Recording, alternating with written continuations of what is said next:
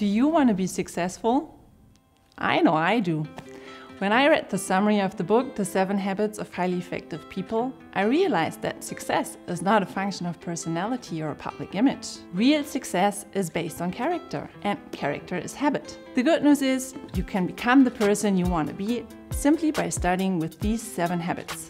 First, take initiative. Second, focus on goals. Third, set priorities. Communicate efficiently. Help others win.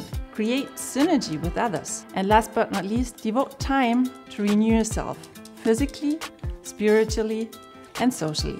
Are you interested in learning more about self-improvement? Click on the link below to read the summary of the 7 habits of highly effective people for free.